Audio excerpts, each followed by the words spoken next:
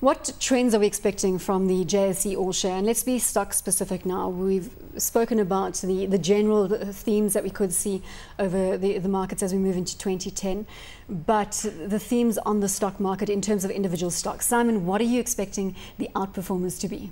I think the outperformers are largely going to be resource stocks. But in the comment, and I think it'd be made by Derek, and it was at Cape Town, we're going to see volatility. I mean, what we didn't get last year is we kept on saying from about June, where's this pullback? It just didn't happen. It didn't come through at all. And I think we're going to see it now. I mean, we over the year is probably going to be good returns, but I think some investors are going to have to take some brave decisions. I think we're going to see stocks running. I think we're going to see some strong pullbacks in that space. So I'd be looking, and there it's platinum stocks, it's Billiton, it's Sasol and the like. But you're looking for those pullbacks in the platinum stocks in the BHP Billiton before you deploy money, or do you think you need to deploy now?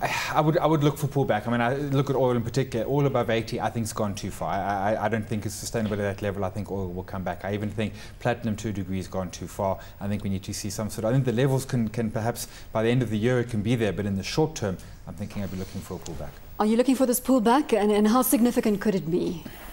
It's quite a tough question to ask, Bronwyn, and I mean, coming back here last year when we used to chat about where the top in this market is, a lot of people tried calling a top in this market at 24.5, 25,000.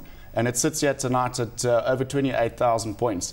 And, you know, when a market is trending and the momentum is on the upside, be very careful trying to call a top. I think within the next 2 weeks is going to be a very telling time. The market's really bottlenecking into a very pinnacle point at the moment where we're going to either get a very strong decisive move up towards 30 and possibly test that all-time high, or we're going to see some form of consolidation and a little bit of a correction and, you know, possibly see that weakness. But personally, you know, the trend is your friend and we're trending upwards. The trend is your friend and we're trending upwards. We heard that a lot at the end of last year as well. But if we look at the trend, we're 16% off for the all-time high. We made 29% if you got in at the lows in March over 2009.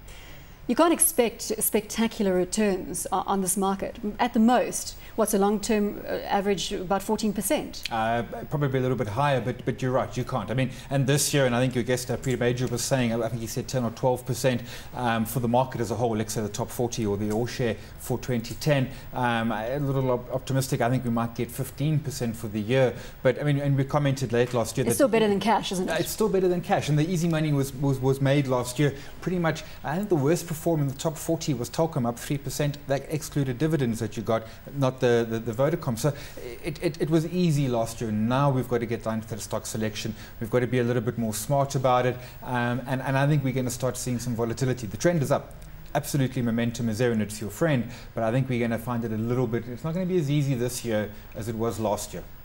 The top performing stocks, we did see that data out last week. Did you get a chance to have a look at it, or am I? To be honest, I haven't had a look at it just yet. Naspers was one of them, up 80%. Naspers. Aspen? If we look at top 40, it was Naspers, it was Aspen. If we move a little bit out of there, we had stocks like the market, the bank. Able. Not Able, the other one. My mind's gone completely. So is mine. But I mean, it was Naspers, and I like Naspers. It's run hard. It's on a high PE of 35, 38 or something around there. But it's their emerging market, their Asia exposure, their China, and I think that's where they're going to see some really good growth there. Aspen, you know, drug stocks, Aspen's been massive good story. It's a defensive stock.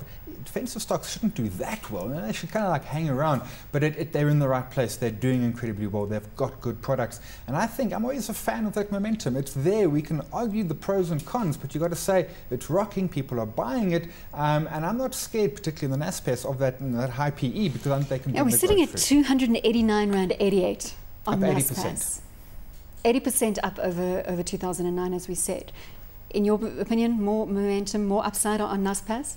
Well, it comes down to a question of portfolio management. If you've been holding the stock from lower levels under the 200 Rand mark, and that stock now makes up, let's say, 15%, and it's moved from 8% to now 15 or 16% to your portfolio, then there's got to be some portfolio management that needs to take place, and you've got to take a couple of chips off the table. If you're asking me whether I'd add it to my long-term portfolio, I agree. I think you can actually go in around these levels. 289 industrial sector came off today. I'm still bullish on the story. I think earnings going forward could surprise and give you some positive outlook. Very quickly, FNB, First Rand, has said that it's going to buy one of the 9 Nigerian banks that were bailed out by the Nigerian central bank. That was for some $4 billion that happened in around about August, September, October.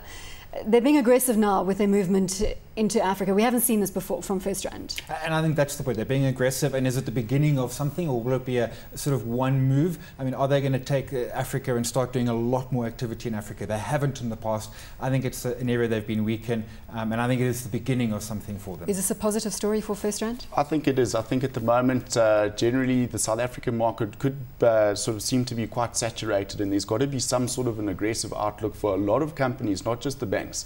And, Africa is best placed for that. It's very high risk, but obviously risk and return go hand in hand. I think it's a good story.